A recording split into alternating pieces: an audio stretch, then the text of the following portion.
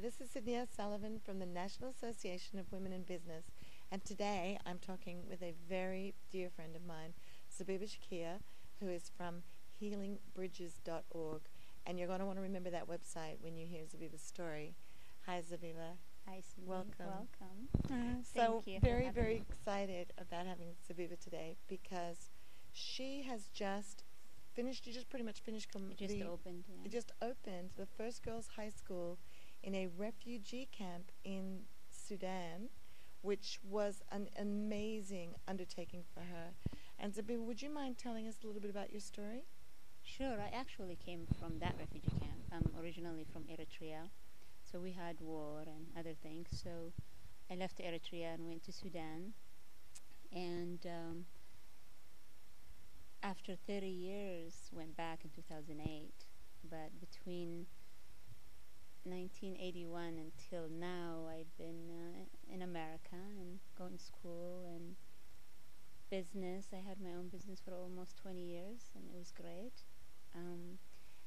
But I always want to go back and really do something in the refugee camp. And in 2008, I went back, and it was challenging, but very rewarding. So I built the first high school for girls, and it just opened in July. And how many years has it taken you to actually get this school built? It actually took a year for them to say yes and to approve it, and it took 6 months to build it.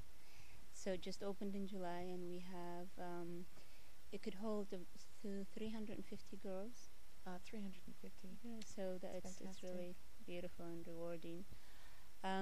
So I'm going in December to see it, and that's to me that's more than anything that I achieved in life. So that will be. That's been the most exciting achievement for you so far? Rewarding, and just to see the girls' eyes and to see their mothers. I mean, when I went in 2008, that's really what they wanted, just a high school for their girls. And it wasn't easy. And they knew it was going to take time. They actually told me, like, we don't care how long it will take you. I know many tried for years. Literally, there's people that tried for 5 to 10 years and it didn't happen. So it was just time, and I'm grateful, and many to come. If I remember the story correctly, you actually had to sit for quite a long time, wasn't it? A whole month and wait just to see officials? I was there for a month. Yeah, you have to meet different ones and different meetings, hours of waiting for. And when she told them that she wanted to build the school for girls, what happened? Well, there's no high school in the refugee camp in eastern Sudan. That's where the Eritrean refugees are.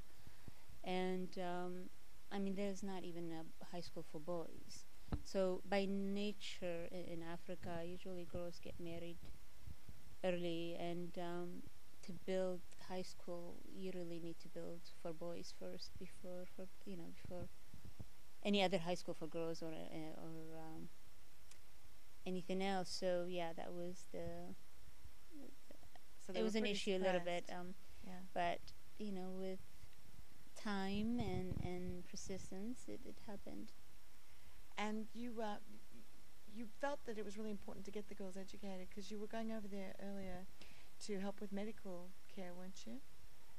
Well, with Africa, there is so many aids, and it's been, decades and decades of with AIDS. But I think the problem is really education and self-sustaining. That's what it's going to solve. I'm from there. I've seen it. I've been there. So to solve the problem, the poverty, is educating, boys and girls. But once you educate a woman, it's totally different. The cycle can end there. You educate them and help them, educate the girls and the children, and have the mothers be self-sustained. That's really the solution for Africa. Yes, I've been hearing a lot of very educated women like yourself talking about this, that you really do, in order for us to empower the women there and break the cycle of poverty and unfortunately, ignorance in some cases, isn't it? Maybe not ignorance. It's more culture, isn't it? To some degree. Well, it's tradition, and it's not like they don't want to educate their girls. They just see it. Um, at first it was really hard for me to hear. Why don't you build a high school for boys? And when I start asking the questions, why?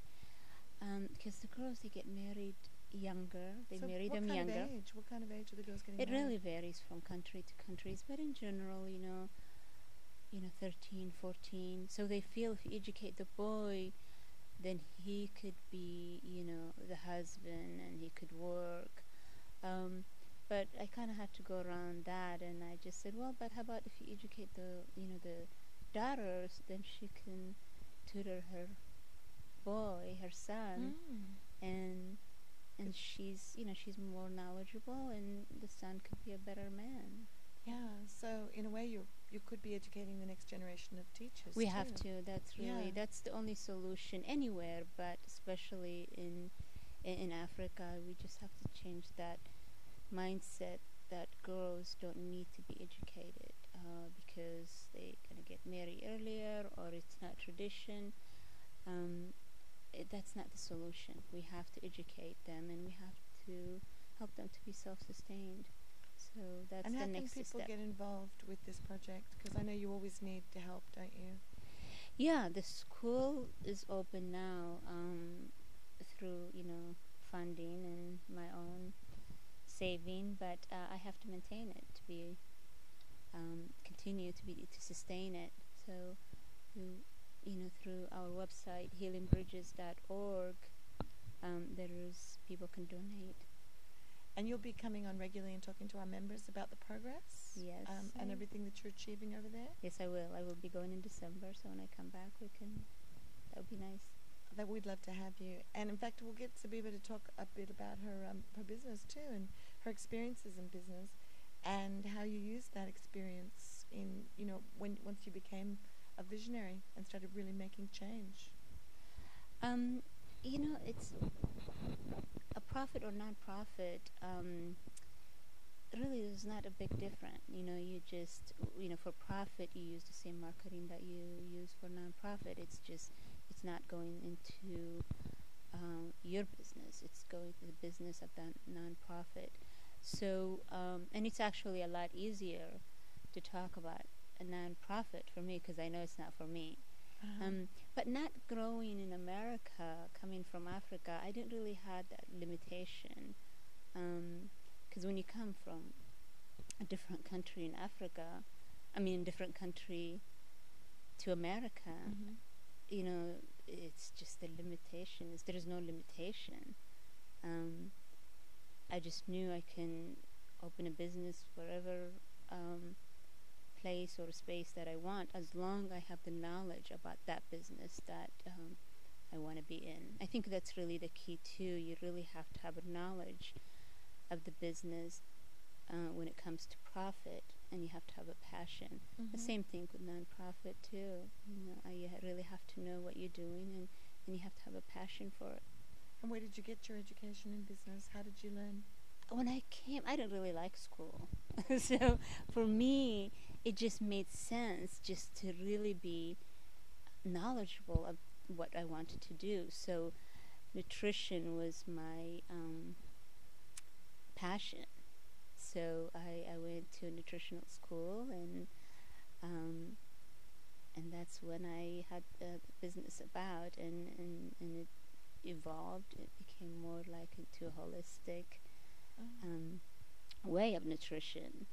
And I had a business in Santa Monica here in California for about 15 years. And then when I decided to do work in Africa with children, I sold that business. And it was very successful. And I sold it. And I'm grateful. And I congratulate you for that, because you were traveling the world, weren't you? And then you settled here. And before I came to America, you mean? Yeah, actually from Sudan I went to Saudi Arabia, and then to Europe, and then came to America. but after I sold my business, I also traveled to Southeast Asia, really to learn how to. Again, it's just the same thing. When you have a profit business, you really need to know. The same thing with non-profit. I knew what they needed, but I wanted to know how it really works. So I went to India and other countries to learn about microfinancing and orphanage, how they run it, and in the schools. Ah, so you did do some research. You really have to. It doesn't matter if it's non-profit or a profit. You really have to do your homework and have a passion for it. So we actually do have quite a lot of charities that approach us and would like advice on how to run their charities more like a business. Would you be interested in running some other interviews for us to help some of those people get some tips on what's worked for Sure, you? if anything I could help, yeah, Well, that would be definitely. wonderful. And we're just so excited to have you as one of our contributing experts, Zebiba.